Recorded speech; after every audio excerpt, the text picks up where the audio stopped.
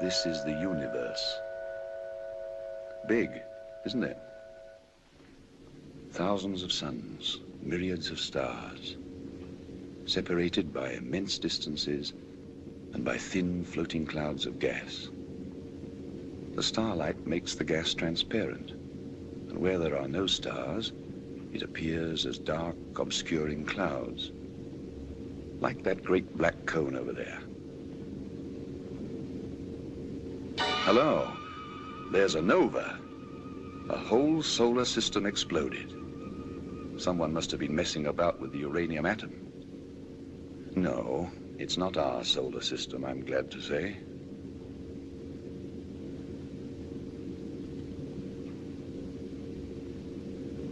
Ah, those are called a globular cluster of stars. Rather fine.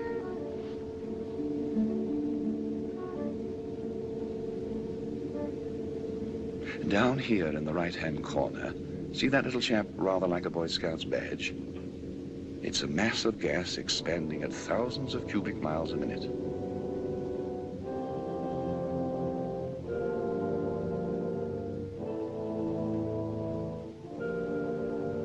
Ah, here we are. We're getting nearer home.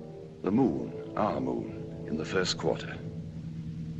And here's the Earth, our Earth, moving around in its place, part of the pattern, part of the universe. Reassuring, isn't it?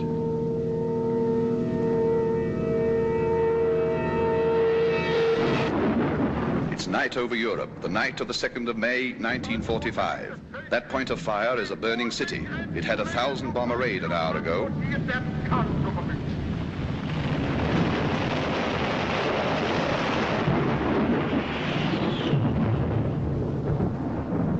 And here, rolling in over the Atlantic, is a real English fog. I hope all our aircraft got home safely. Even the big ships sound frightened. Listen to all the noises in the air. This was their fighting tower. Listen. Listen. Request your position. Request your position. Come in, Lancaster. Come in, Lancaster. Position nil, repeat nil, age 27, 27. You get that? That's very important. Education interrupted, violently interrupted. Religion, Church of England. Politics, conservative by nature, Labour by experience. What's your name? I cannot read you. Cannot read you. Request your position. Can you see our signals? Oh, give me my scallop shell of quiet, my staff of faith to walk upon, my scrip of joy, immortal diet, my bottle of salvation, my gown of glory, hope's true gauge, and thus I'll take my pilgrimage. Sir Walter Raleigh wrote that. I'd rather have written that than flown through Hitler's legs. I cannot understand you. Hello, Lancaster. We are sending signals. Can you see our signals? Come in, Lancaster. Come in, Lancaster.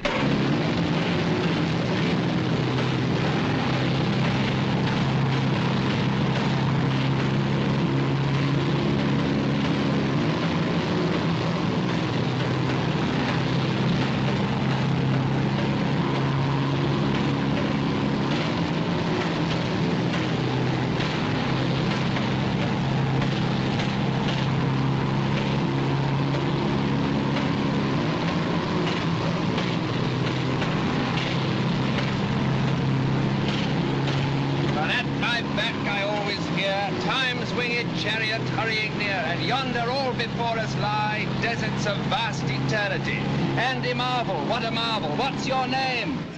Are you receiving me? Repeat, are you receiving me? Request your position. Come in, Lancaster. You seem like a nice girl. I can't give you my position. Instruments gone, crew gone too. All except Bob here, my Sparks. He's dead. The rest all bailed out on my orders. Time 0335. You get that? Crew bailed out 0335. Station Warrington, Bomber Group A, G for George. Send them a signal. Got that? Station Warrington, Bomber Group A, Apple, G, George. They'll be sorry about Bob. We all liked him. Hello, G. George. Hello, G. George. Are you all right? Are you going to try to land? Do you want to fix? The name's not G. George, it's P. Peter. Peter D. Carter. D's for David. Squadron Leader Peter Carter. No, I'm not going to land. Undercarriage is gone. Inner port's on fire. I'm bailing out presently. I'm bailing out. Take a telegram. Got your message. Received your message. We can hear you. Telegram to my mother. Mrs. Michael Carter, 88 Hampstead Lane, London, Northwest. 88 Hampstead Lane, London. Tell her that I love her. You'll have to write this for me, but what I want her to know is that I love her very much. That I've never shown it to her, not really, but that I've loved her always, right up to the end. Give my love to my two sisters, too. Don't forget them. Received your message. We can hear you. Are you wounded? Repeat, are you wounded? Are you bailing out? What's your name? June. Yes, June, I'm bailing out. I'm bailing out, but there's a catch. I've got no parachute. Hello, Peter, do not understand. Hello, Peter, can you hear me? Hello, June. Don't be afraid. It's quite simple. We've had it, and I'd rather jump than fry. After the first 1,000 feet, what's the difference? I shan't know anything anyway. I say, I hope I haven't frightened you. No, I'm not frightened. Good girl. Your Sparks, you said he was dead. Hasn't he got a chute? Cut the ribbons, cannon shell. June, are you pretty? Not bad. Can you hear me as well as I hear you? Yes. You've got a good voice. You've got guts, too. It's funny, I've known dozens of girls. I've been in love with some of them, but an American girl whom I've never seen and who I never shall see will hear my last words. That's funny. It's rather sweet. June, if you're around when they pick me up, turn your head away. Perhaps we can do something, Peter. Let me report it. No, no one can help. Only you. Let me do this in my own way. I want to be alone with you, June. Where were you born? Boston. Mass? Yes. That's a place to be born. History was made there. Are you in love with anybody? No, don't answer that. I could love a man like you, Peter. I love you, June. Your life, and I'm leaving you. Where do you live? On the station? No, in a big country house about 5 miles from here. Lee Wood House. Old house? Yes, very old. Good. I'll be a ghost and come and see you. You're not frightened of ghosts, are you? It'd be awful if you were. I'm not frightened. What time will you be home? Well, I'm on duty till 6. I have breakfast in the mess, and then I have to cycle half an hour. I often go along the sands. This is such nonsense. No, it's not. It's the best sense I ever heard. I was lucky to get you, June.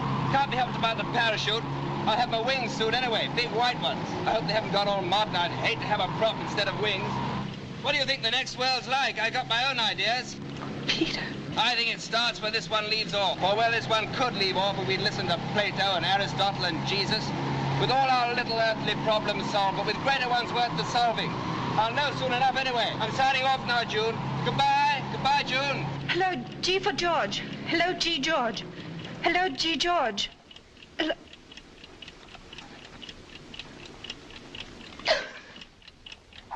So long, Bob. I'll see you in a minute. You know what we wear by now, a prop or wings.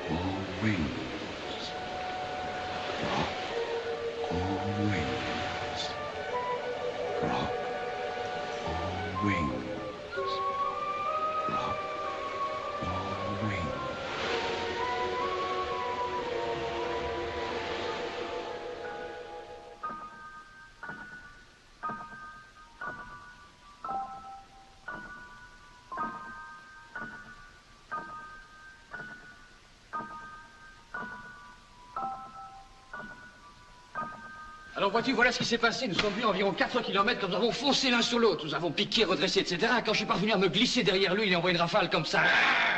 Il a piqué, j'ai cru que j'avais touché, mais le salaud m'est revenu par derrière, il m'a refilé de s'échapper, il m'a touché à mort. Oh, bad luck, old boy.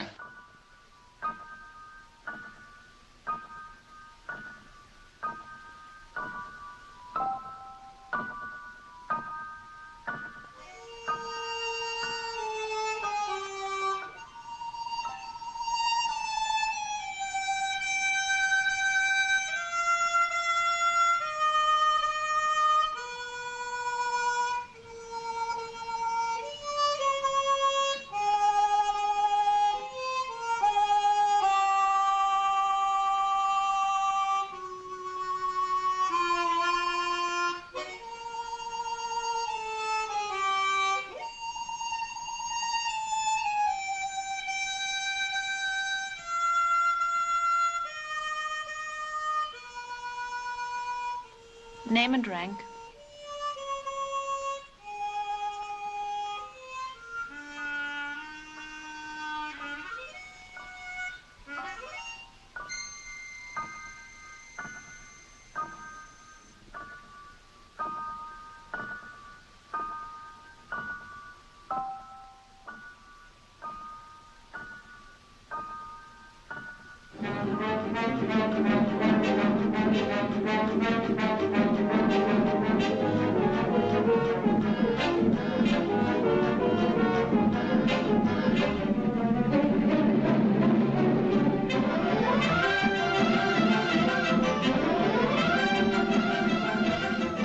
Break it up. Spread out here. Room and bath. Oh, do you have USO shows here? No, we don't. Okay, we'll stay. Officers' quarters, of course. We're all the same up here, Captain. Excuse me, brother.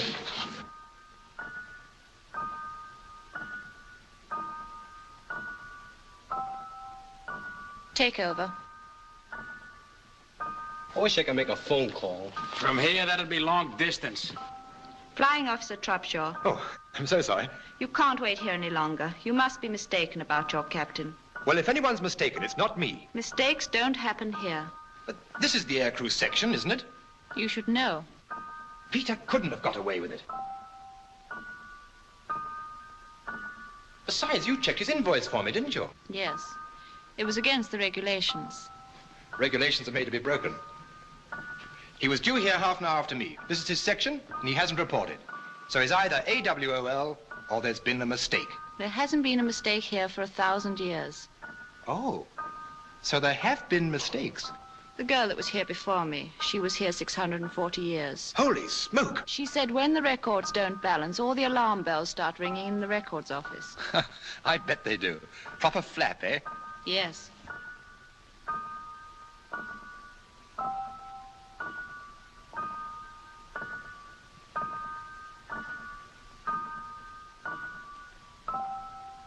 That's only the living records. Everyone on Earth has a file. Russian, Chinese, black or white, rich or poor, Republican or Democrat. Holy smoke. If anybody told me the clerks were working away up here, just like on Earth. Everyone here is allowed to start how they like. It's heaven, isn't it?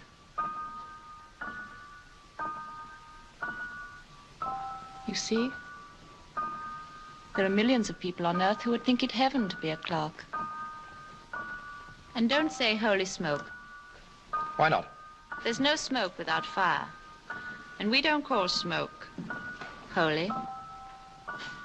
Thanks for the gin, section officer. Boy, oh boy, home was nothing like this. Mine was.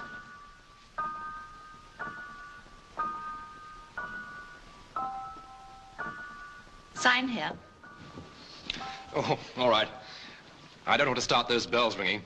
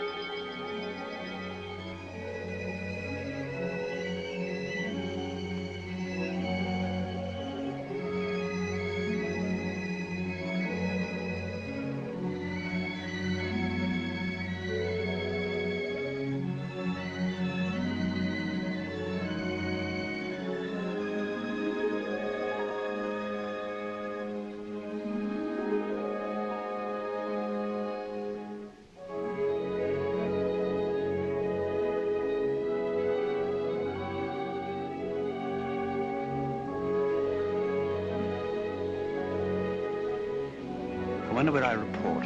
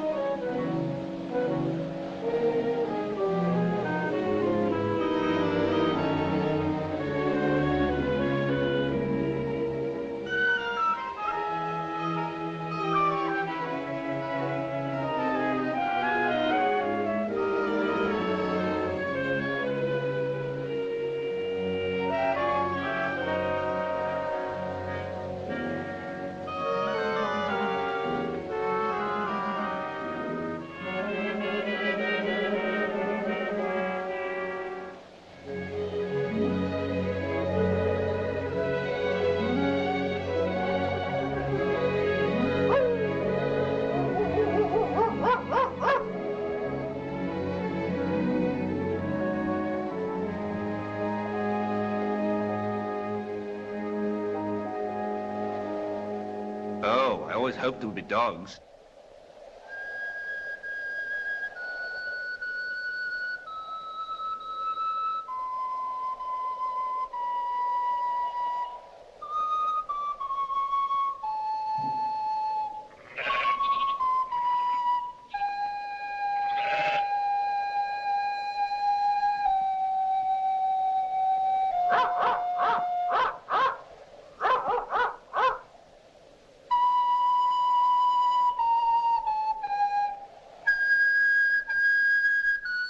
Good morning. Morning. Where do I go from here? Huh? I'm new. I only just arrived. Where do I report? You mean the aerodrome? Aerodrome?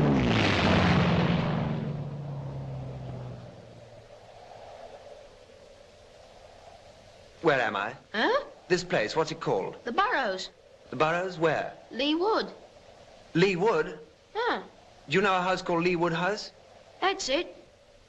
Where the smoke is, behind those trees. Is that the quickest way? There's a track from the beach. See that bike?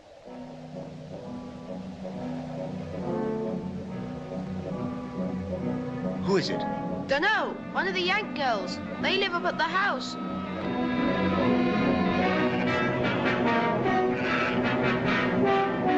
Here, Jock.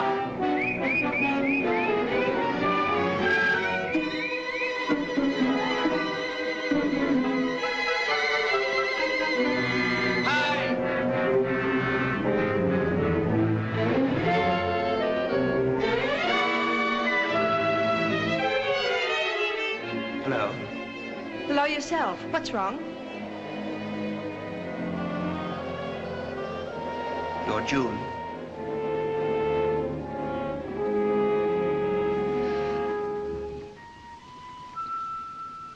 You're Peter. How did you get here?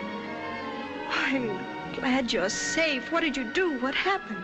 Don't know. I just don't know. Are you hurt? My head feels a bit queer.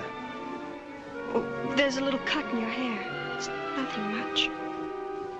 Oh, Peter, it was a cruel joke. If it was on me. I've been crying so ever since we said goodbye. Don't cry, darling. Peter, darling.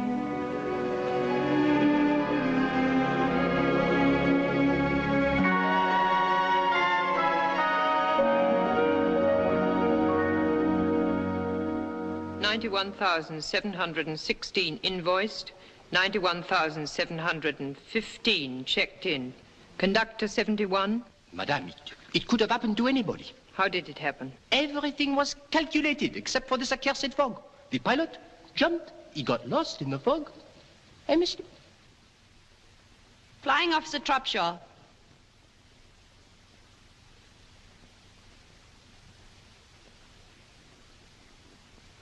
You've been waiting all day for your pilot. Yes, ma'am. You see, over the channel, we ran into this ruddy pea souper. Aha. Oh, excuse the language, ma'am. But really, it was so thick that you could have stepped out of the kite and walked about on it. Sacré brouillard. And he, the skipper, ordered everybody to bail out when we were over the coast. He knew his brolly, had been written off. He got a direct hit as he was bandaging me. But he didn't tell the others. I only knew about it because I'd bought it by then. I mean, I was dead. I understand. And I knew he'd be clocking in here, so I thought I'd stooge around and wait for him. This young lady is not to blame at all. I'm sorry if I broke the rules. Thank you.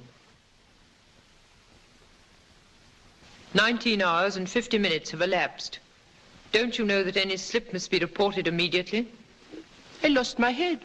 Not long in the service. I joined in the so-called second germinal of the so-called glorious French Revolution. I see. Natural death. I lost my head. The case is not so simple. No? No. He's fallen in love. Ah. Oh. It complicates things. True, madame. You must do your best. Oui, madame. You'll proceed to Earth immediately? Oui, madame. You'll explain your grave error to Squadron Leader Carter? Oui, madame. And ask him to follow you? Oui, madame. Wait. Your captain is not an unreasonable man, I hope. The skipper? Oh, no, ma'am. Unless he's had a few, of course. Pardon? Had a few? Beers. Oh, de la bière. Ah oui. Scotch being hard to come by, you know. Naturellement. By the way, monsieur, when you see Peter, would you give him a message for me? Avec plaisir. Just say, what ho? Bon.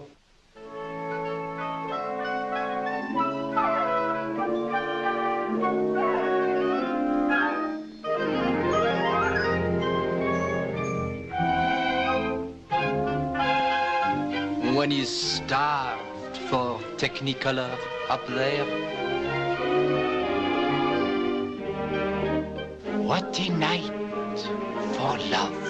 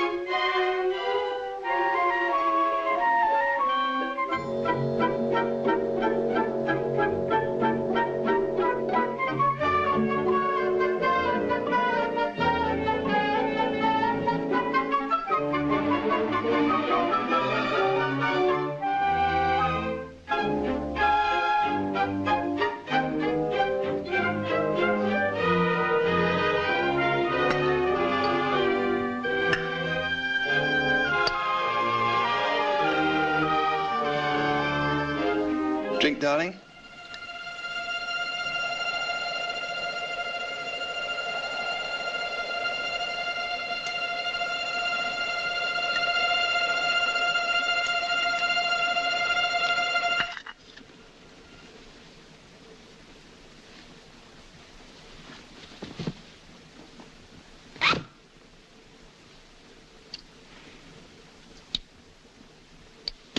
Mon ami?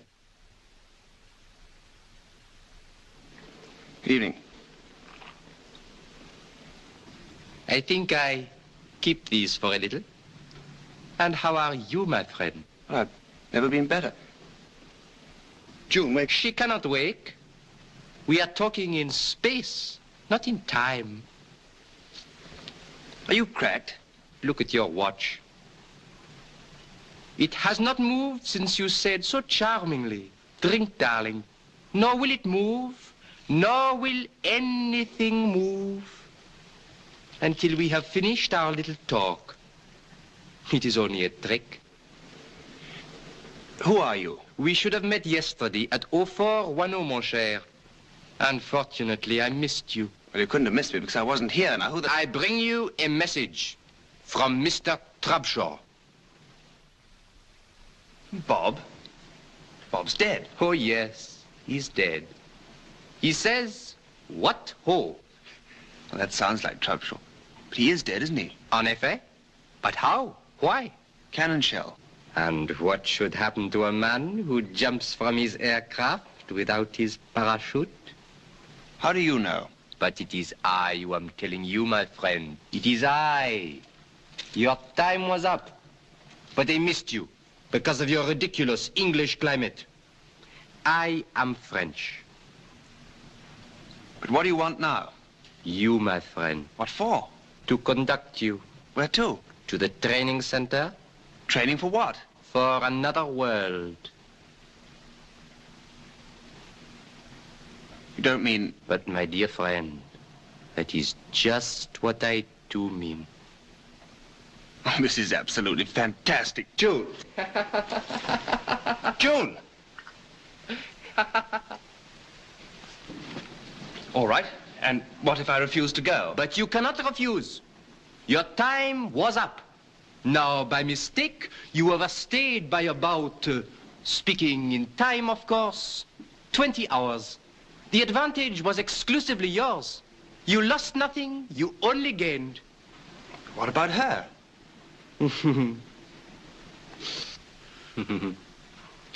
Exquise. You will see her again when her time comes. She will live to be 97. I looked her up in the files. I'm in love with her. But, my friend, what is love? The feeling of the moment. But I represent eternity. The law of this world and the other. Good, but what is law? Law is law. Yes, but law is based on reason. That is so. Now, yesterday, I wasn't in love. Today, I am. But, my friend, what is love? How many people are in love? Soldiers, airmen. How many sailors? Do they protest when their time is up? No, they don't. They have no right. Exactly. But I have. Why? Look, I've fallen in love because of your mistake. I'm in an entirely different position from what I was in last night. Then, I expected to die, I was ready to die, and it wasn't my fault that I didn't, it was yours. What kind of government do you represent? I do not represent any government. Or what laws govern the place you come from? I am not permitted to express any political views. Well, if it's a respectable place, there must be a law of appeal. But, my friend, be reasonable. Appeal to whom? That's for you to find out. But this has never been done. Is that any reason why it can't be done now? You are determined to get me into the salad. And what about the salad you got me into? Now, look here. You don't want me to use force, do you? Well, you can always try. I think I leave you for a little. That's the form. I shall report for instructions. Now you're talking. And do not fall any deeper in love now. You have been warned. She is charming. You know, I think you're not a bad chap. Do you play chess? Yes. So do I. We could play every day. Some other time. Next time, perhaps. Au revoir, mon ami.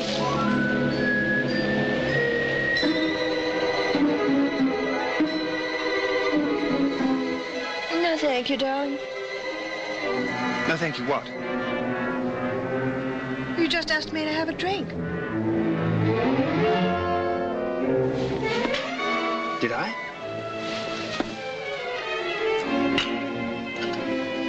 Yes, I remember I did. What's the matter with me? What is it? Is it your head again? Might be, yes. An odd thing happened while you were asleep. I haven't been asleep. Didn't you hear us talking? No. Who was there to talk to? They sent somebody. They? Who are they? I don't know.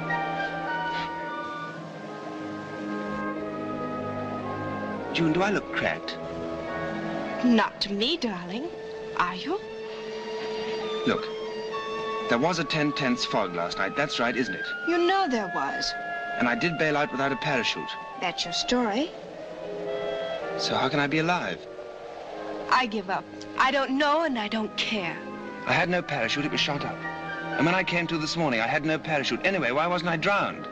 You don't need to prove to me that you ought to be dead. Well, I ought to be, according to this character. What character? Well, this conductor character they sent after me. He says he must be in the fog. Bad luck for them. Good luck for me. I told him I was going to appeal. He's gone off to get instructions. It's not my fault I'm not dead. It's not my fault that I found you and fell in love with you.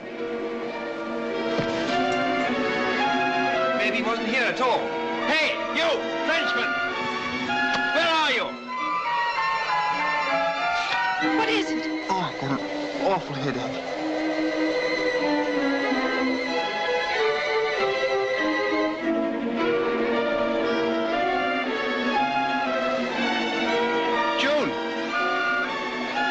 June, you're there, aren't you? Yes, Peter, of course I'm here. I thought I'd lost you.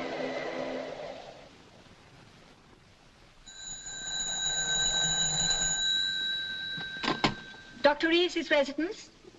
Oh, good morning, Miss June. Yes, isn't it? The doctor's up in his thing, you know, his camera obscura. He's got his new lens from the shop this morning, and it makes a lovely picture. He's taken the big white garden table to project on. He'll be glad you're coming over. He's showing it to the dogs now. Ah, nice day. Mrs. Bidwell's duck's out too early. She'll lose all the eggs if she's not careful. Ah, the start of the cycling season. There's a hefty young girl. Time Mrs. Tucker went to get our rations. There she is. Oh, the vicar and his sister. Not coming here, I hope. No. Good. Quite a queue at the butcher's. Must have some offal. Wonderful how the kids love playing in the splash. Just the same in my day. That tree ought to come down. Old Mary looking quite skittish. Sally Allgood getting herself dated up. Ah, here's June. Here she comes. She walks in beauty like the night. Only she's cycling and the sun is out. Nice girl. Worth a hatful of ambassadors in Lee Wood, anyway.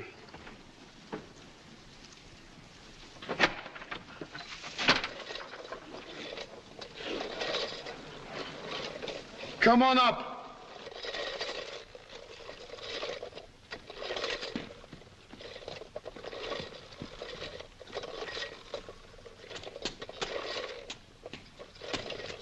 Hello, Doc. Hello, Joan. Come in. Shut the door.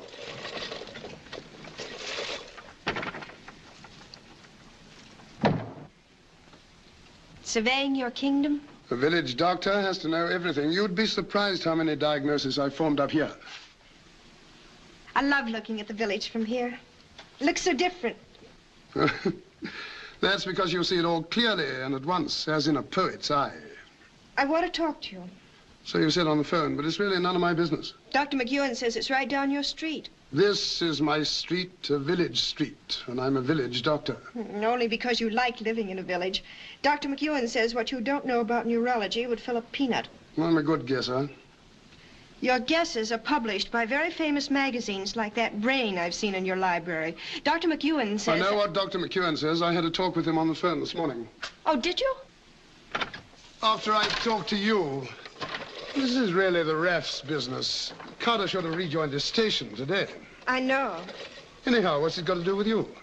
Oh, I'm just interested. Oh, I see. But strictly speaking, he's a RAF case. He's not a case at all. He's a person, a very fine person.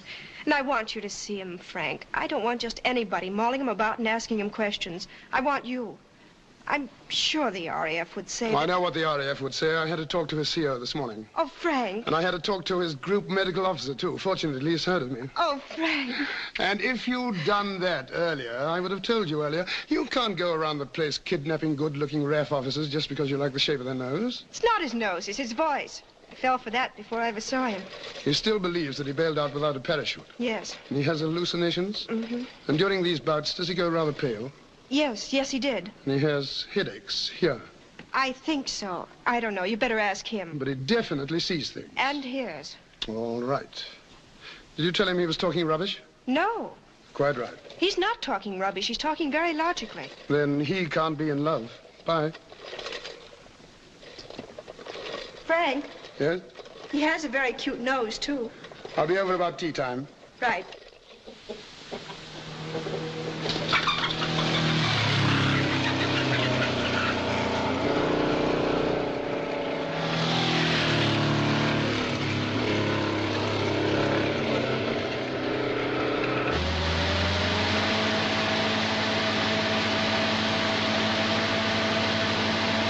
Dr. Reed, let's go.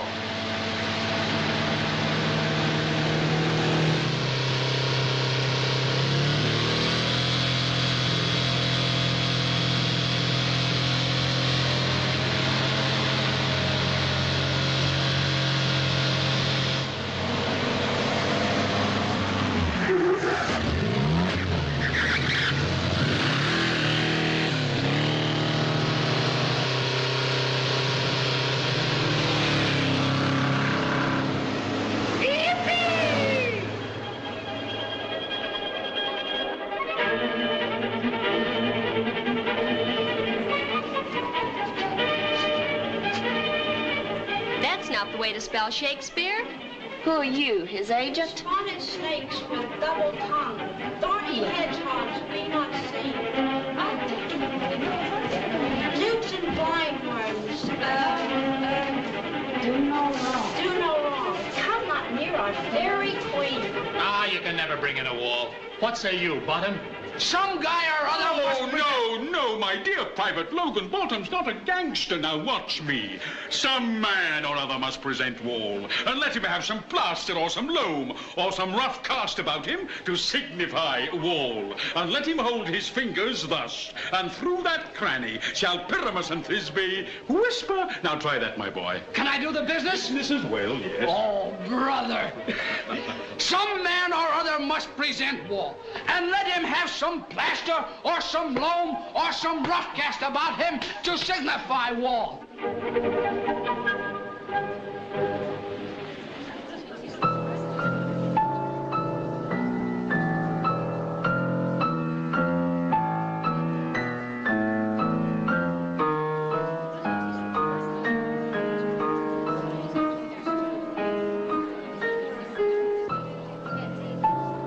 Check.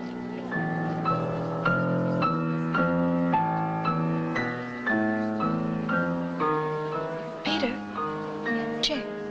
Peas, blossom, cobweb, moth, and mustard. Oh, dear, I didn't see that one coming. Be kind and courteous to this kid. Hop in his walk. Good afternoon. Oh, hello, Frank. Squadron Leader Carter, Dr. Reeves. How do you do? How do you do? Do I get some tea? It's ordered. Ginger cookies. Good. Who's winning? Well, June's very good. But he's winning. Sit down, everybody. Thanks. Mercy heart, I beseech your worship's name. I shall desire you a more acquaintance, good Master Cop. If I cut my finger, I shall make foam. Your name, honest gentleman? I've told Peter What? who you are, what you are, all about you. Tall order. And I've told you all about him. Has she read your poems? What poems? Well, didn't you know this is Peter Carter? I didn't know. No, we hadn't got around to that yet. I haven't got much modern stuff in my library, but you're there. Oh, good. I like your point of view, and I like your English. I hope we shall have some talks together. So do I. Now, let's get down to this thing. You never had any visions or hallucinations before? Never. What were you in civil life? I was at Oxford. Specializing? European history. Oh. Both parents alive? My mother. Brothers, sisters? 2 sisters, both in the Wrens. What was the cause of your father's death? Same as mine. Brain? No, war. When? 1917. You're, 29? 27. Called up? No, volunteered, trained in Canada, went on ops in 41. Bomber? Spell of coastal, spell of instructor, back to bombers, Lancasters. Must have done a good many operations. 67. I'm surprised they let you go back with your experience and seniority. It's a new job, master bomber. Tricky? Somebody's got to do it. Now, about these headaches. When did they start? Headaches? Oh, I know you get them. I know you've had them for some time, and I know you've told nobody about them, especially your MO, right? What else do you know? I know about your eyes. You know a good deal. I'd like to know more. All right. Good. These headaches, when did they start? About 6 months ago. Bad? Not at first. Where, mostly? Here. Frontal and temporal. Did you ever have a rather nasty bang on the head? I don't think so. Sure? The usual one, dropped as a baby. That spoiled everything for you? Yes, I'm afraid it does. I'll see what I can cook up. Do you mind if I try something? No, go ahead. Now, just face this way. Don't move. Now, don't move your eyes. Look straight ahead. Check. What are you looking at? Well, that girl with the red hair and the legs. Right, I've got her. Don't take your eyes off her. This is going to be easy. Now, without moving your eyes, what can you see on the extreme right? Fireplace. In the center? Girl. Extreme left? Windows. Curtains? Yes. Color? Red. Right, that'll do. Well, if you're quite done staring at that girl's legs, both of you. Well, you've got to do what the doctor tells you. Confidentially, they're rather knock-kneed.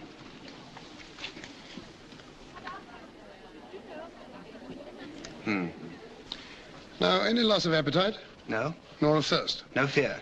In fact, if anything, you've been eating and drinking rather more than usual. You've just been looking at my mess bills. And you've seen something?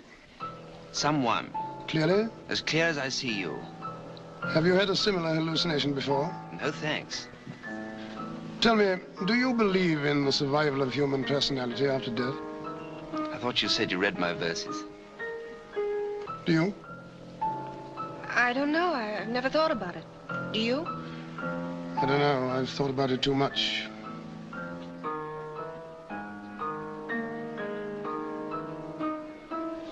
I thought I was asked to tea. It isn't time yet. Past my time. One last question. It may sound silly, but have you imagined recently that you've smelt something that couldn't possibly be there? What an extraordinary thing. What is? How did you know? It was a long shot. You have.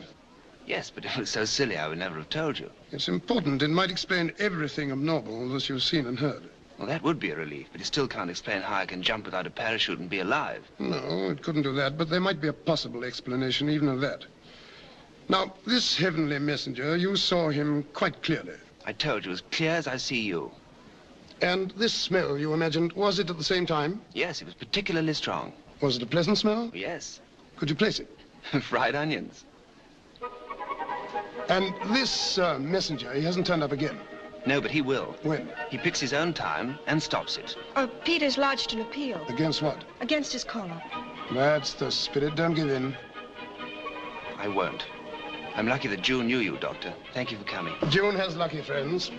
I've got bad news for you. Then why the grin? You're going with me. Where to? To my house, for two reasons. First, I want to meet this chap next time he drops in. Second, I like a nice girl around the house, and she only comes to see me to borrow a book. And she's a slow reader. But what about my CO? I fixed it with him. Besides, until we get this settled, I'm your CO. And at my house, you get your tea at 4:30. Tea break! All right. Here, you get it at 5. Sailor's duck! Thank you. We are shaping, Frank. We are shaping.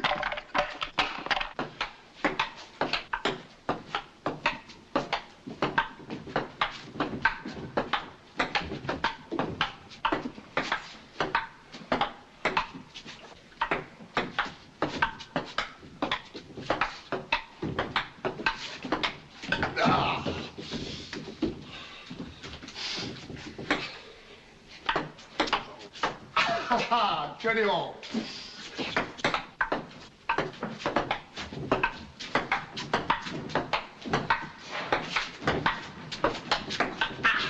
$21.20, sorry. You're sorry, my foot. Ready? Ready? Nearly. Nearly doesn't count. 21 all. Up. I'll be. Count 10. I wonder if Peter's a good player. You can ask him when he wakes. Well, he's been asleep nearly 2 hours and a half. He'll wake at 11. How do you know? I gave him a tablet. Well, how can you tell exactly? Oh, I can't tell exactly, but I know the patient. But do you know him? I think so. Well, then tell me something about him. Are we playing table tennis or are we not? Right, your serve. Right, ready? Ready. Oh. Your game. Now tell me what you think about him. I think he's fascinating. So do I. Not biologically, medically. Have a drink? Love one.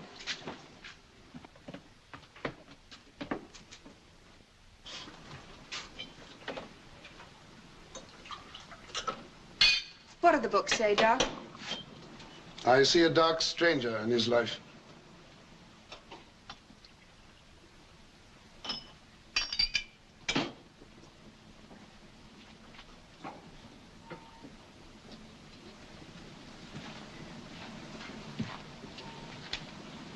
Do you know what's wrong with him? Yes, I think I do. Is he going to be all right? He'll be all right. Here's a drink. Will he have any more hallucinations? Yes, How do you know? because this conductor promised to come back. Will that make him worse? Why should it? I don't know. Seeing things, arguing about his own life, talking to a non-existent man. He does exist for him. He's not going mad then. His brain isn't being affected. Of course it's being affected, but not in the way you mean. That's why I asked him about his sense of smell. I saw it was important. He's having a series of highly organized hallucinations comparable to an experience of actual life. A combination of vision, of hearing, and of idea. To a neurologist, that points to a direct connection with the sense of smell or of taste. Once that connection's established, we know where to look for the trouble. I only want to find out one thing more in his personal history, and I'll find that out later. Now, I'm not going to tell you anymore. Thanks. But how did he survive the jump? I don't know. If we could find that out and tell him, it would save him. It would help. But the main thing is for him to win his case. Are you serious? Perfectly serious. We must help him to win it. How? It depends on what message the conductor brings. But suppose he loses his case. Oh, that's absurd. If we see that he's losing, or we think he's going to lose, we'll find out the reason why he survived. Or we'll invent one. We'll have a couple of drinks, you and I, and we'll invent the greatest lie in medical history. Care for another game? I don't mind.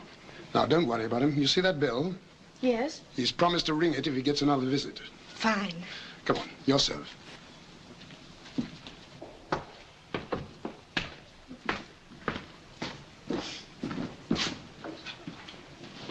Ready? Mm-hmm.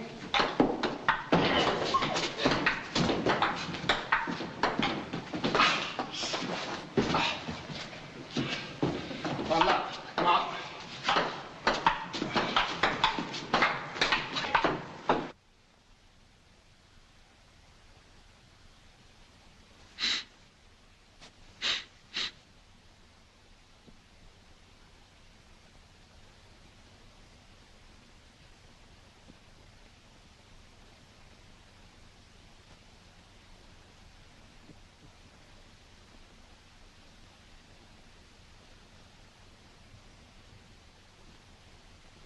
Doc, he's here. June!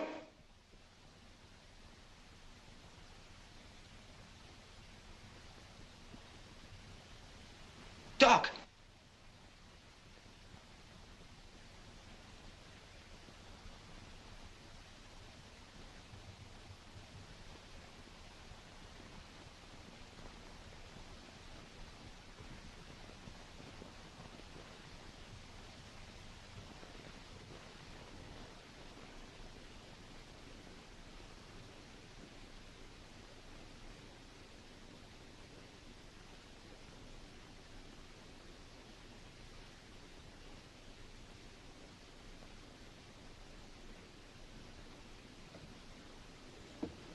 Eh bien, mon cher, comment ça va?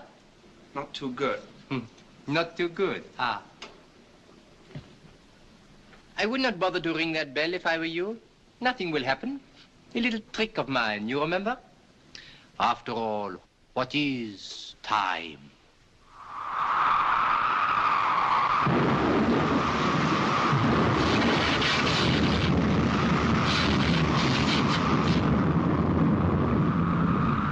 A mere tyranny? Well, let me know if you're going to do that again, won't you? This looks good. Very good. Do you know the author? No, but I often have a game with Philidor. Philidor? The greatest master of chess who ever lived. A Frenchman, naturellement. Come along and I'll introduce you. Good. Splendid. No, I mean, you've got good news for me, my friend. How did you guess? Well, you wouldn't try to entice me with this Phillimore. Philidor. Philidor, if you had the right to conduct me anyway. True. Well?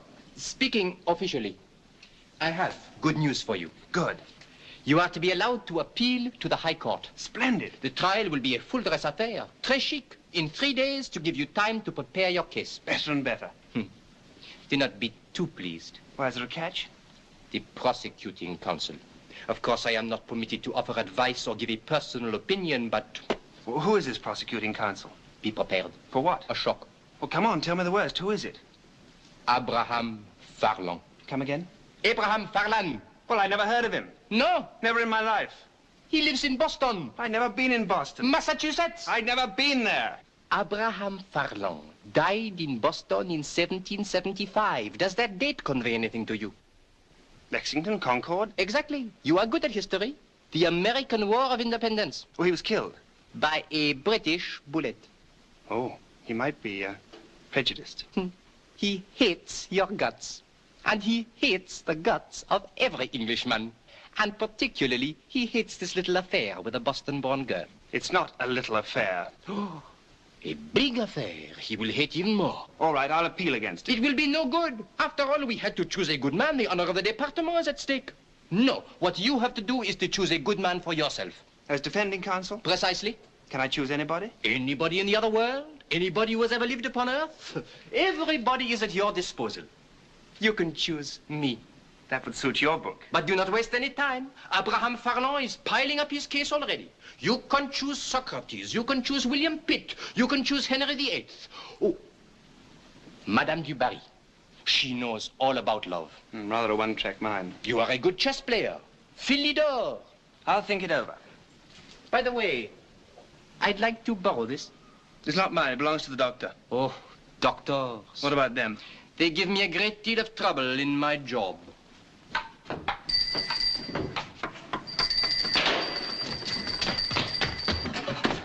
He was here. He tricked us. Yes. He was here. And these were on the floor. Peter, sit down.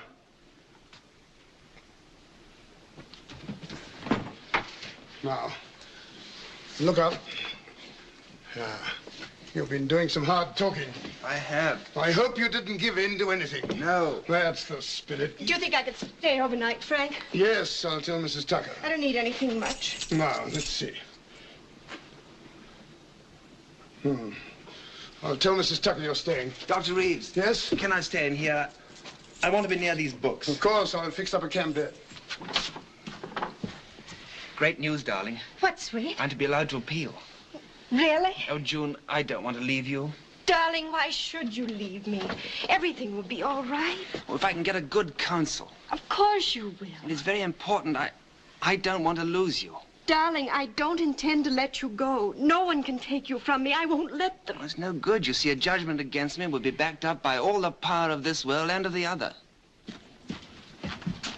Drink this. Peter's got the right to appeal. Splendid. Did you smell anything? Yes. The same? Fried onions? Yes. Good. Drink that up. Any headache? You can tell me tomorrow what he said. No, he said... Good heavens. What is it? He got my 100 best games. What? Harlequin's chess book, 100 best games. You sure? Absolutely certain. He had it in his hand. What a nerve. A bit cool. Now, how about getting to bed? Now, I want to talk to you first. It's important. No, not now. Have a long sleep. Tomorrow you'll feel as fresh as a daisy. It's about my counsel. I don't think you believe a word of what I say. Of course we do. My dear friend, here on Earth, I'm your defending counsel, and as your counsel, I believe everything you tell me.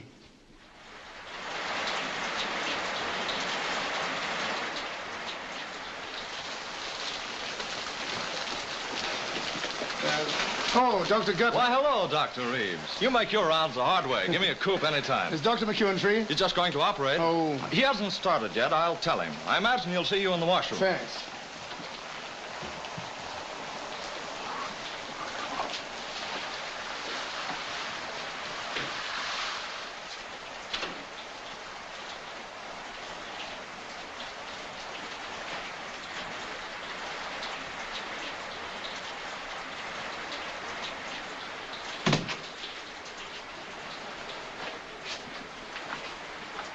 Hello, Frank. What's new?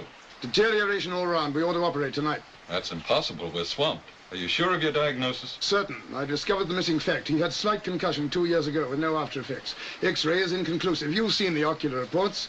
You know all about these highly organized hallucinations coupled with a sense of smell. Everything points to arachnoid adhesions involving the olfactory nerve in the brain.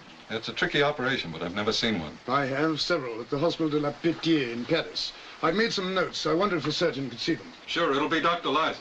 He's a very fine neurosurgeon. Liza, a good man. But I don't see how we can manage tonight. There's no crisis in such a thing. Any day will do. No, it won't. And I'll tell you why I think it won't and why there is a crisis. I'm afraid of his brain being permanently affected. Insanity? Yes. Why? Because his trial is fixed for tonight and he hasn't found anyone to defend him yet. He spends all his time in my library or when talks with me and the girl. He only sleeps when I drug him. The boy has a fine mind, but it's overtaxed. That's the trouble. It's too good a mind. A weak mind isn't strong enough to hurt itself. Stupidity has saved many a man from going mad. Yes, you're right there. And he's had several talks with this heavenly messenger. Hallucinations, of course, but you never saw such an imagination. I've been taking tips on the other world, laws, system, architecture. Here's the interesting point. He never steps outside the limits of his own imagination. I don't quite get you. Nothing he invents is entirely fantastic. It's invention, but logical invention.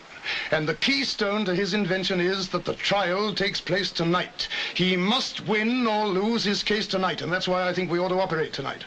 It's no use shaking your head, and that's why I think we ought to find a counsel to save him from losing his case, or we may lose him.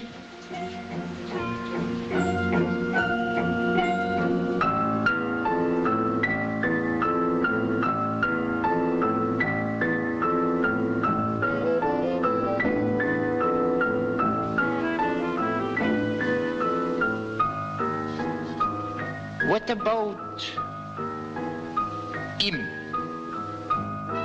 Lincoln. Well, it's hardly fair to drag him in. I don't believe he'd be prejudiced. Plato. How would you like to be defended by Plato? Nobody knew more about reasoning than Plato. He was 81 when he died. He might be too old to think love important. Do you think so? Anyhow, Plato had very elementary ideas about love. Besides, didn't he quote Sophocles when somebody asked him if he was still able to appreciate a woman? What did the old boy say? Well, he said, I'm only too glad to be rid of all that. It's like escaping from bondage to a raving madman. These Greeks, cold as their marble. Now, if he had been French, Richelieu, for example, irresistible at 80. How about Richelieu? I never liked him much in the Three Musketeers.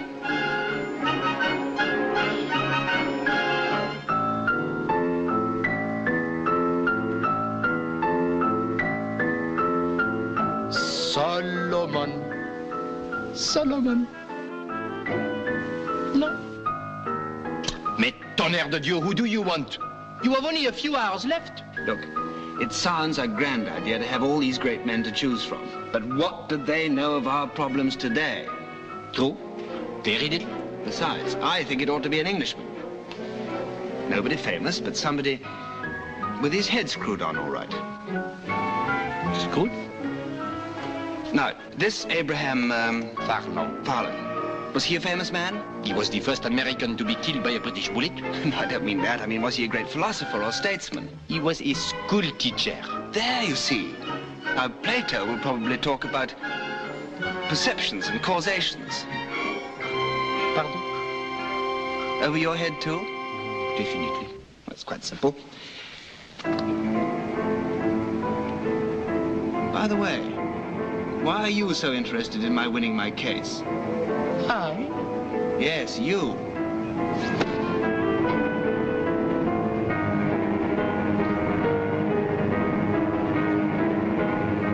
And why am I being taken up this stairway? I'm not being taken for a ride, am I, by any chance? What a suggestion. Oh, take that bit of barley sugar away. I don't like it. I don't like your suggestions. I think I'll go back before it's too late. Peter! Peter! Peter! Peter! Peter, ne soyez pas bête! Peter! Peter, come back! Peter! Peter, come back! Peter! Peter, come back! Peter! Peter, come back!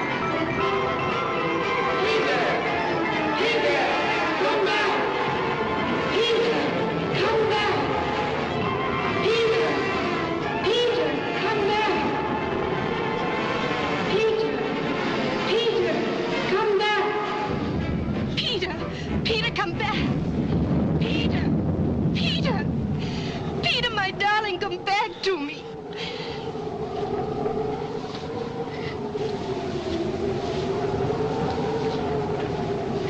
He almost got me.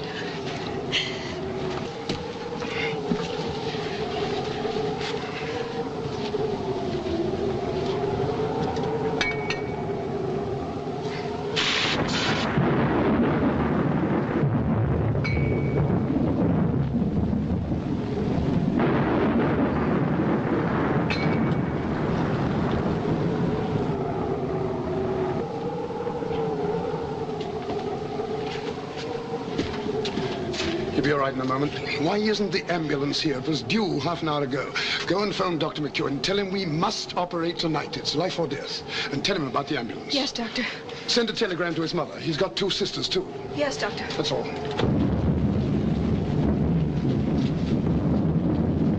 Hello, Peter. Where's June? Phoning. Back in a moment. He almost got me. I know. He's a crafty beggar. I only got away by the skin of my teeth. Now, look here. Don't let anybody fool you into giving up this case. You've been allowed to appeal. You've been promised a fair trial. Don't give in to anybody. Promise? I've got no counsel. We'll find the right man. They can't start your trial without your counsel. They might appoint some stooge. Nonsense. Or let it go by default. I tell you, we'll find somebody. They can't start till then. Nobody famous? No, that'd be the worst thing we could do. How about a pal of yours? Might find somebody. What about your radio operator? Bob? Yes, think it over. You couldn't get through. They don't answer. It's a storm, Mr. Frank. They always cut the telephone off. I'll go on my bike. No, one of us must go. Look, you're more valuable here. Now, if the ambulance comes, don't wait for me. If I meet it, I'll come back. Now, go to him. Don't allow him to despair. His life is in your hands.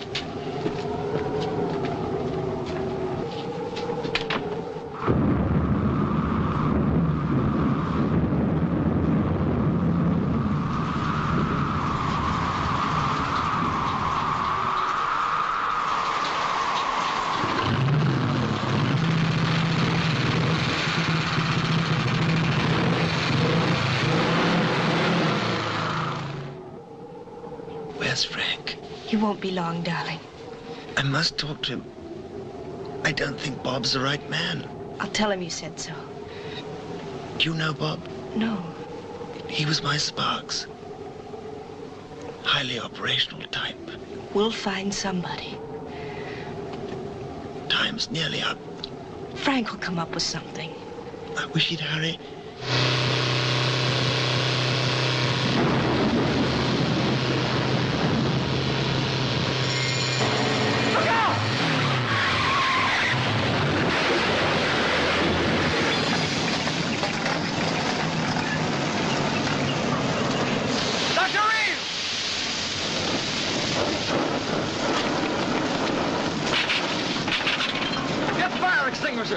And the blanket!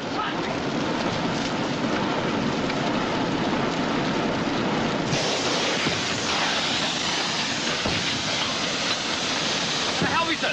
What's the road?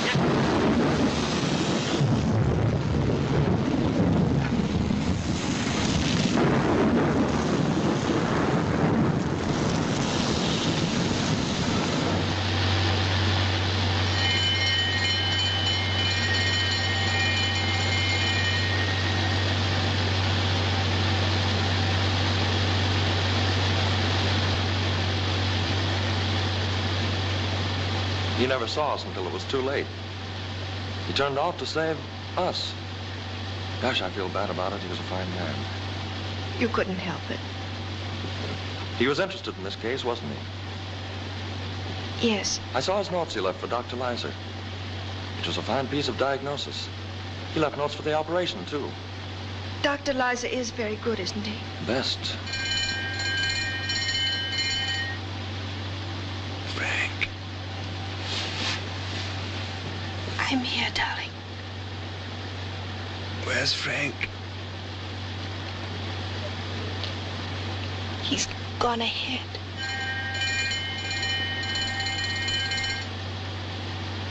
He's had an accident.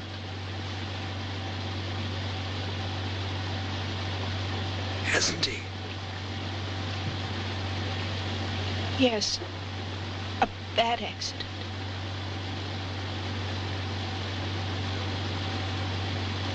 Is he dead?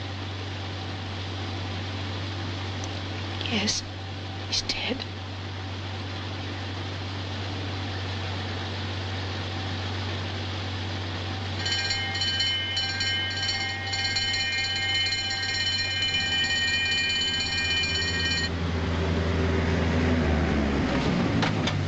All right, boys, step lively.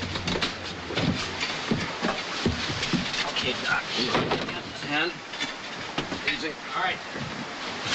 Easy on there.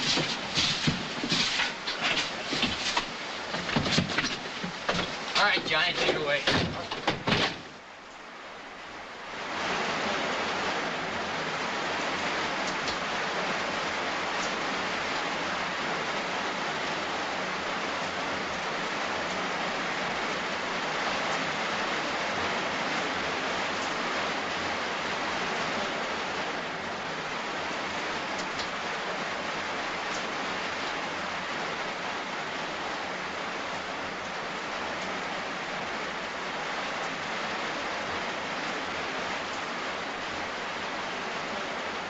An atropine injection, sister? Yes, 100th. Is this a cranial case? Yes, that's right. Hello, Squadron Leader. We're all ready for you.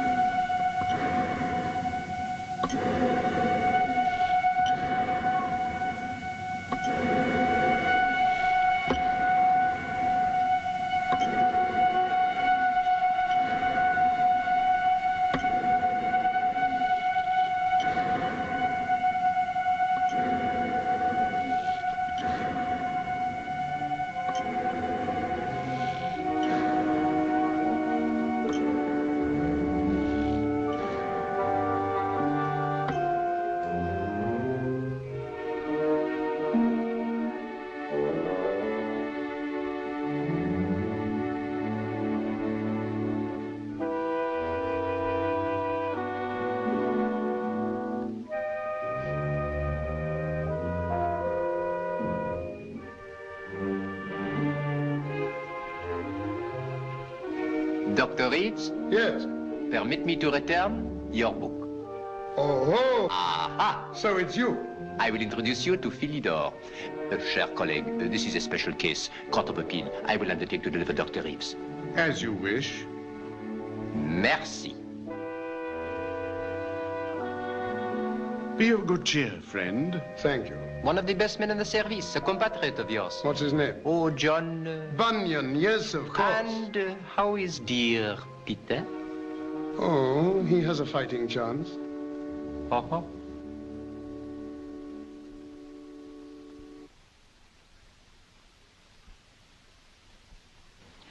Dr. Frank Reeves. Yes. You are familiar with the case of Squadron Leader Carter. I am. He has chosen you to be his counsel. I hoped he would. Do you accept? I do. You have very little time in which to prepare your case. What facilities do you wish? I should like to see my client and get his instructions. And I subpoena Flying Officer Trubshaw as a witness. Certainly.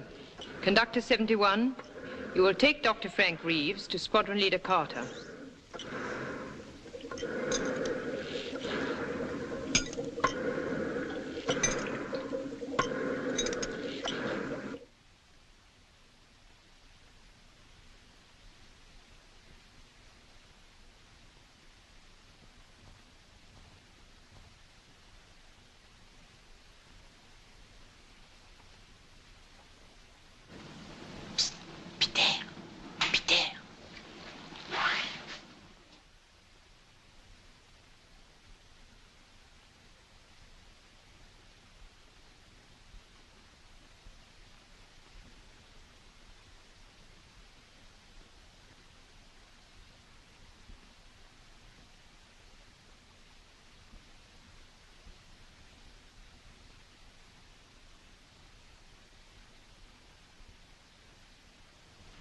Hello, Bob. Watch, Skipper. I didn't expect to see you here. Not yet, anyway. Not up there, either. Well, it was Doc Reeves' idea. I subpoenaed him. Let's talk. Right. You sure they won't miss me? Miss you? You know me, mon ami. That surgeon's very neat. Very neat indeed. I like his work. You're in good hands, Peter. I know. Now, look here. I know what's coming. Yes, I'm very flattered, but are you sure I'm the best man? Quite sure. Aren't you afraid that I may be out of my depth up there? No. Well, doesn't it worry you I'm no lawyer? No. If he gets on to politics, I'm sunk. Who isn't? Come on, Frank. You must have something. Oh, just a little common sense. But if it's as rare up there as it is down here, it'll do me. Say yes. Well... He has no choice anyhow. What are we talking about, then? All right. I need evidence.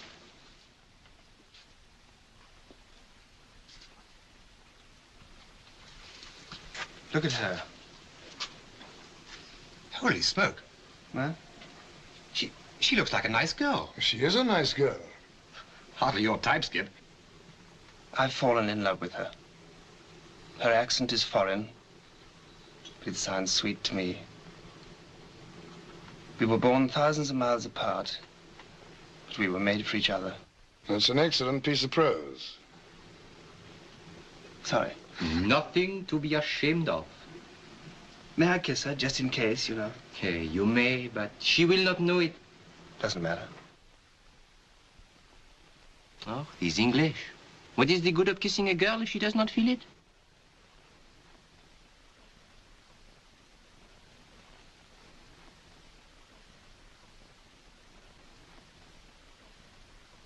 Look. What? The evidence you wanted. Her tears. Oh, I wish I could take one with me. You are counsel. You can do as you wish. I say, why don't we wrap it up and take it with us? Permit me.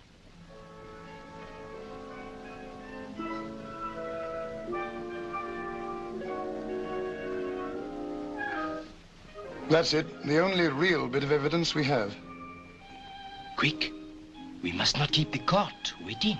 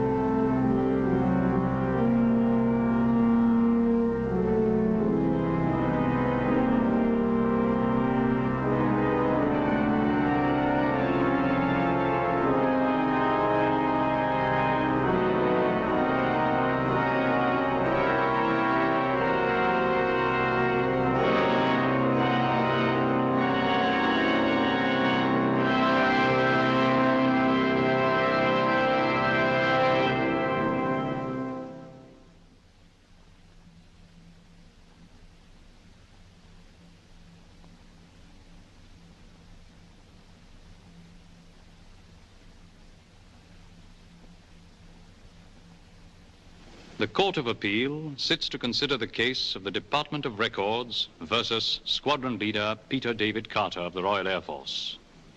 He claims negligence and superior rights and responsibilities arising out of that negligence.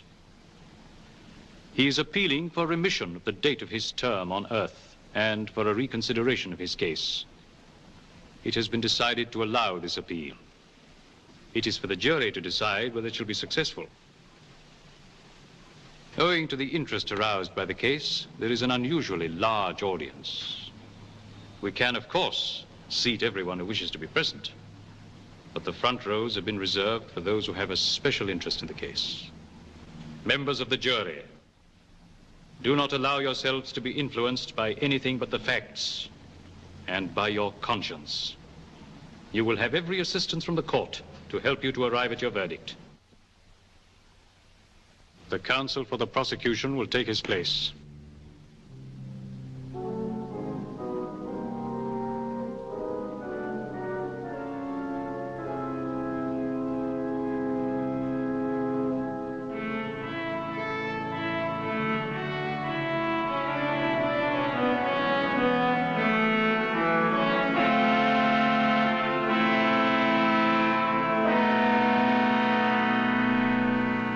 counsel for the defense will take his place.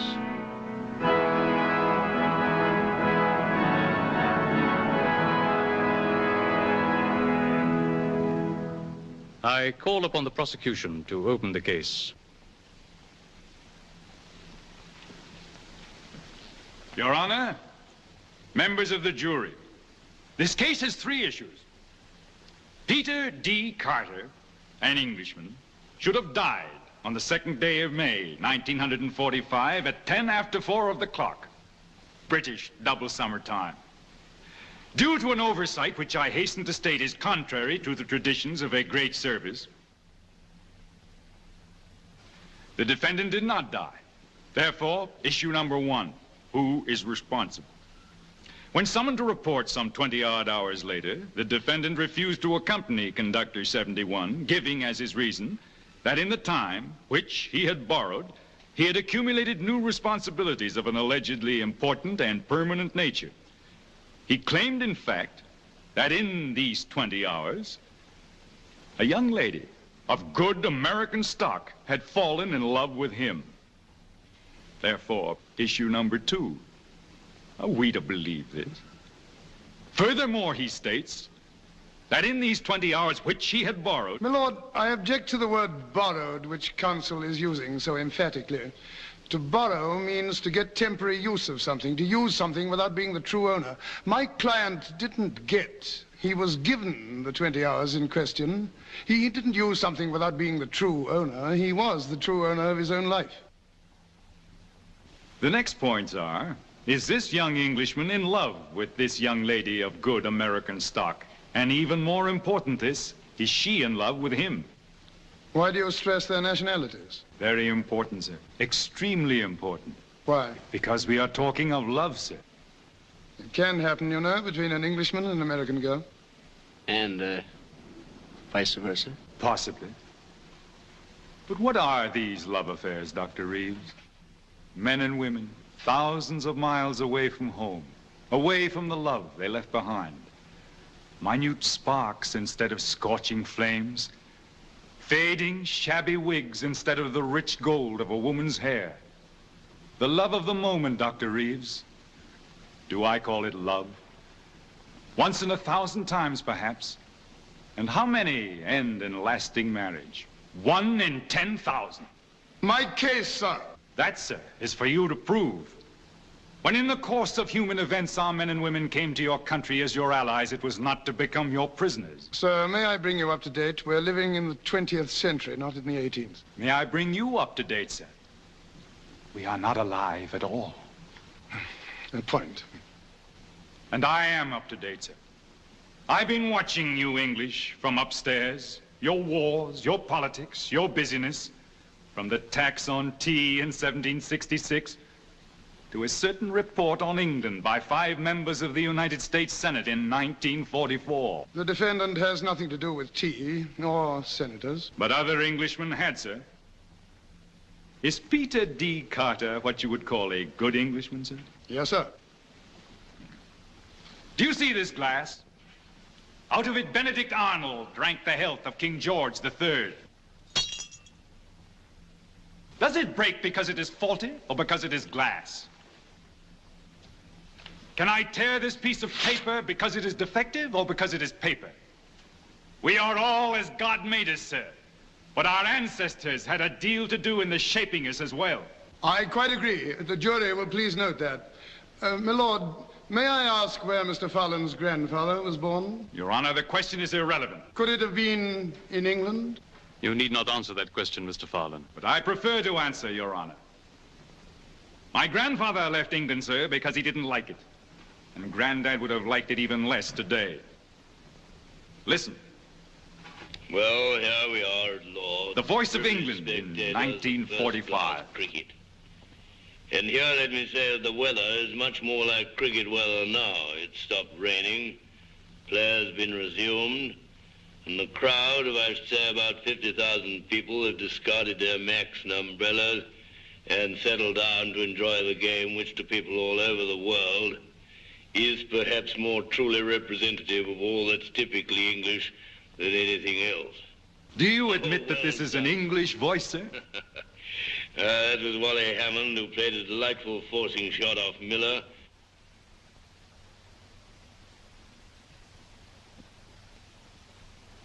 The Voice of America in 1945. Shoo, shoo, shoo, baby.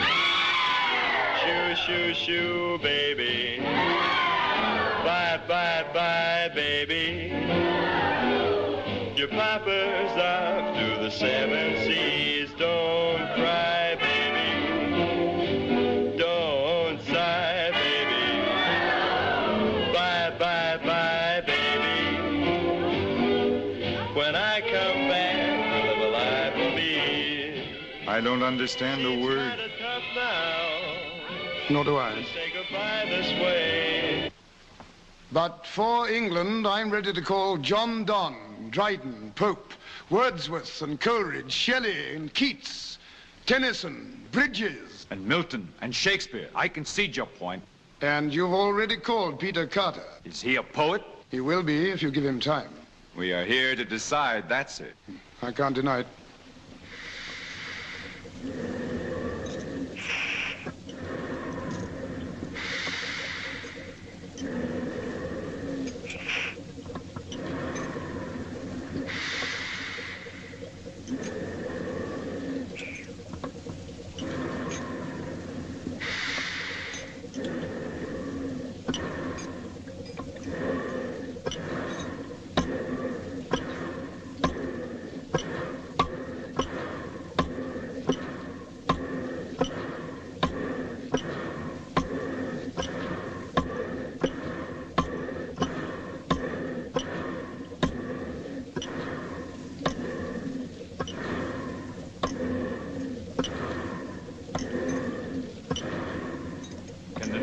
Return to the old? Should the vibrant humor of a young American girl be stifled in the pages of Punch? Should the swift tempo of her life be slowed to the crawl of a match at cricket? Should her accustomed native comfort perforce conform to England's warm drinks, cold rooms, drafty windows, smoky chimneys, faulty plumbing? 2 million houses have no windows at all, and frequently the roof and walls have gone with the windows. My lord, I submit that this court is concerned with the life and death of Peter Carter, and not with past history or present plumbing. Hear, hear! But Peter Carter's character, sir, like every other human being, has been formed by circumstance, by a chain of circumstances. As Benjamin Franklin said, for want of a nail, the shoe was lost. For want of a shoe, the horse was lost. For want of a horse, the rider was lost. For want of a rider, the message was lost. For want of a message, the kingdom was lost. And all for the want of a horseshoe nail. You've heard of Benjamin Franklin, sir? I beg you, in George Washington's words, labor to keep alive in your breast that little spark of celestial fire called conscience. That could not have been said by an Englishman, sir. What was George Washington? Conscience, Mr. Fowlin. Are you insinuating, sir, that something is wrong with my conscience? I am. Your Honor, I protest. I'm only trying to give a full picture of this case to the jury. You are trying to prejudice the jury, sir. I see that they've been selected from many races, creeds, and nationalities.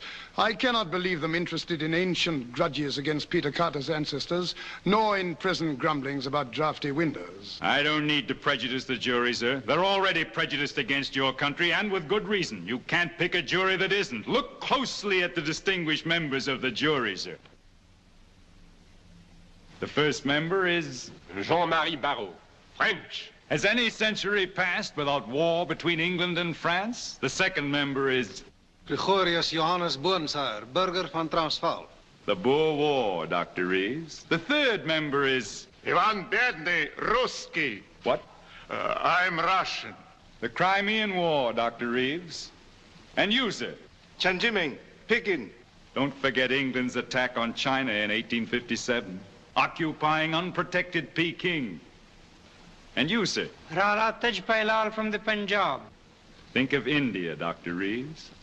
Think of India. And you, sir? You are? James Monaghan, Irish. Choose a new jury anywhere, Dr. Reeves. It will always be prejudiced against your country. My lord, I wish to take counsel for the prosecution's advice. I challenge the jury and request that a new one be chosen. Chosen from where, Dr. Reeves? Mr. Farland said from anywhere. Except from England. Why not from England? Where else in the world have the rights of the individual been held so high? In America, sir, where these rights are held to be inalienable. I doubt if you have more practical freedom in America than in England. An Englishman thinks as he likes in religion and politics. It isn't what a man thinks and says, it's when and where and to whom he thinks and says it. A man with a flint and steel striking sparks over a wet blanket is one thing, but striking them over a tinderbox is another. An American baby sucks in freedom with the milk of the breast at which he hangs. A man can see further, sir, from the top of Boston State House, and see more worth seeing than from all the pyramids and turrets and steeples of all the places of the world. No smoke, sir. No fog, sir. And a clean sweep from the outer light and the sea beyond to the New Hampshire mountains. Yes, sir. There are great truths, higher than mountains and broader than seas, that people look for from the tops of our hills. America, sir, is the only place where man is full grown.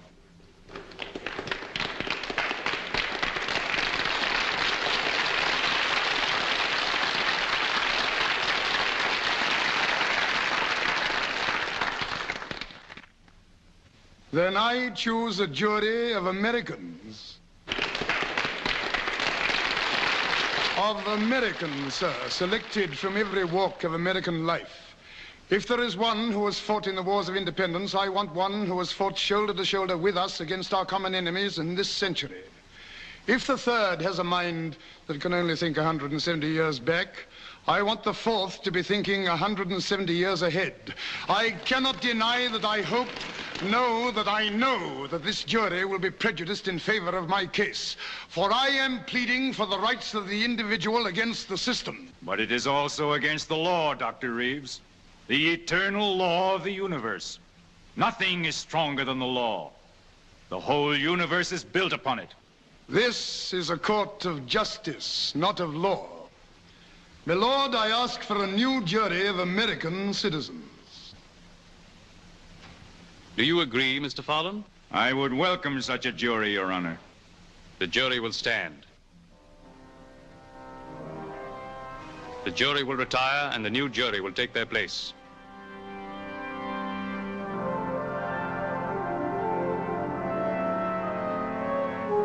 Robert Dupont, American citizen.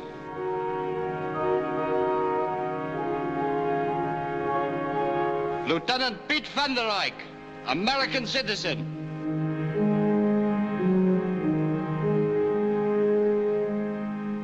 Alexander Barbarinov, American citizen.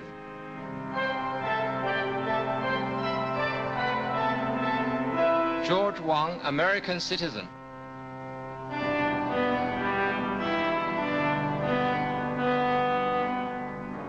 Jefferson Lincoln Brown, American citizen. Patrick Aloysius Mahoney, American citizen. The jury will be seated. Counsel for the defense. Here in this rose is my case. And what is my case?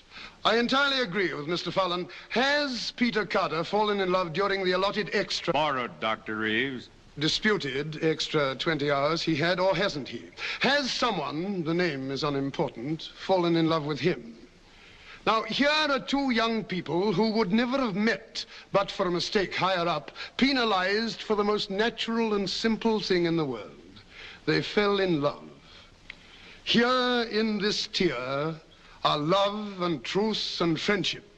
Those qualities and those qualities alone can build a new world today and must build a better one tomorrow. That is my case, and upon it I demand a verdict that Peter Carter shall live. Your Honor, we all feel that the defendant and this young girl should be given a chance to be heard. My lord, nothing is impossible.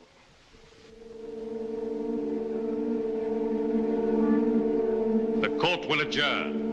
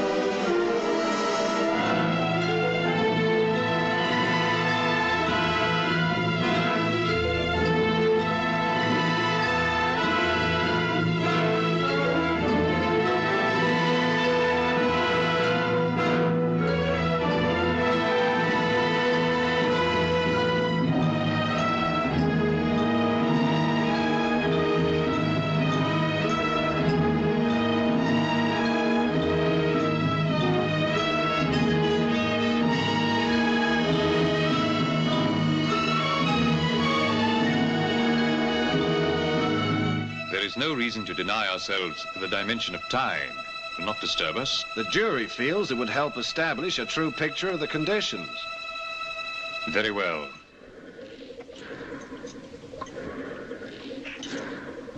I call squad... My diagnosis was right. Fine vascular meningeal adhesions binding the optic nerve to the brain, the internal carotid and the chiasm. Similar adhesions between the chiasm and the brain. Did I tell you about my operation? Dr. Reeves, we are not here to check your diagnosis, but to put certain questions to this young man. Quite right, certainly. I call Squadron Leader Peter D. Carter.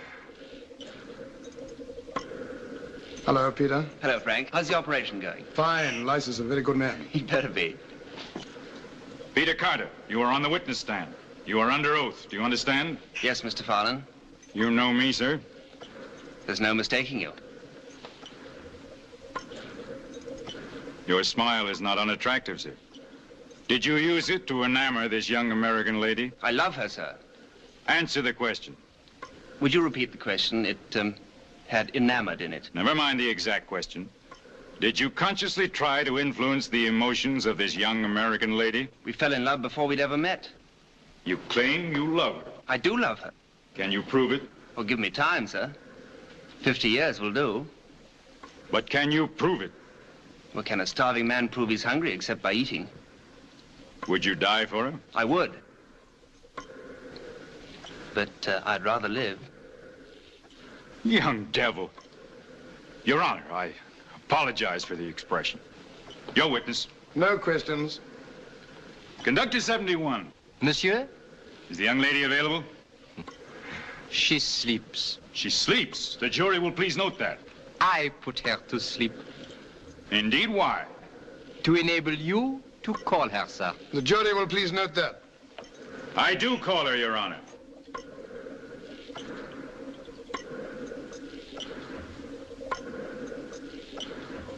You are before the High Court in the case of Peter Carter. You have been called as a witness by the prosecution. You will tell the truth. This gentleman is counsel for the prosecution. Child, where were you born? In Boston, sir. You know this man? I think so. You think so? I only met him a few days ago. You hardly know him. How can you think you love him? But I do love him. Nonsense, my child. I object. Counsel will withdraw the expression. It's all right, Frank. He's right. There's no sense in love. Wisdom still flowers in Boston. Can you prove that you love him? How can I? Would you be willing to die for her? Yes. Would you take his place in the balance sheet? Yes. Don't believe her. Would you? My lord. Stand aside, sir. You've got no right to How dare you address me like that? Peter, you must obey. Well, of all the dirty tricks. This is contempt of court. I'll have you committed. Commit away. Don't answer any more questions. Do you realize that by this attitude, you've forfeited any chance of winning your case? All right, but you won't get June as well. Your Honor, members of the jury, I'm afraid he really does love her. Your witness. June, you know me well. Do you trust me? Yes, Frank, I trust you. It is absolutely necessary that you take Peter's place in the other world. Have you gone mad? If you really love him, June, step onto this staircase and come with us. You are mad. It is the only way to prove your love. I do love him. You shan't go. My lord, I ask the court to restrain him. Granted. June.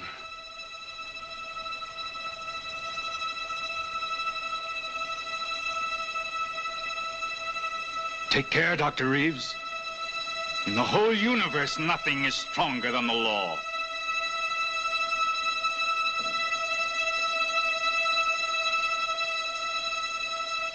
Goodbye, darling.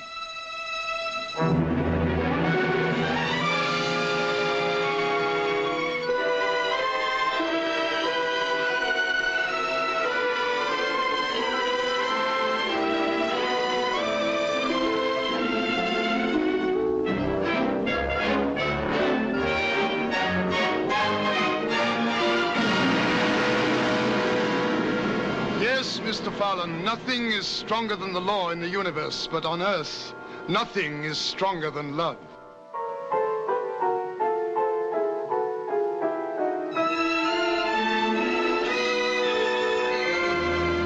members of the jury, as Sir Walter Scott is always saying, in peace, love tunes the shepherd's reed. In war, he mounts the warrior's steed. In halls, in gay attire is seen. In hamlets, dances on the green.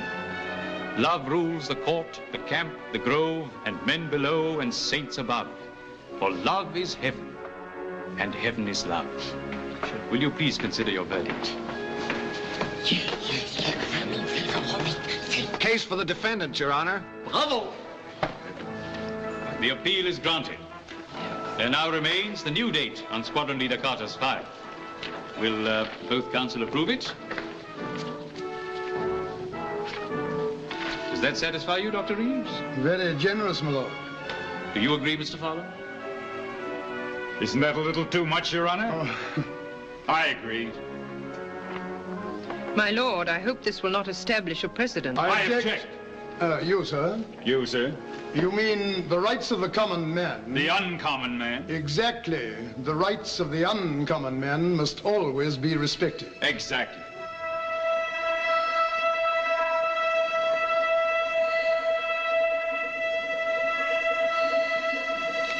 Keep his head flat and sandbags. I've written him up. Tell him this, I'll send the notes down.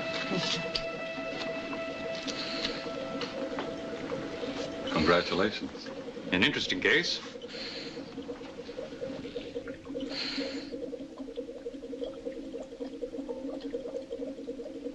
Peter, don't forget your book.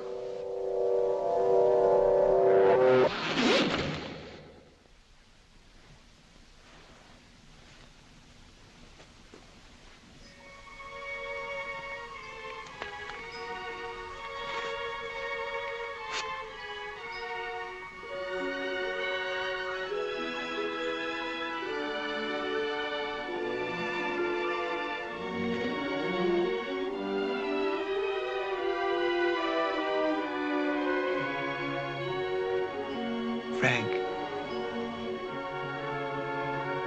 Frank. Frank.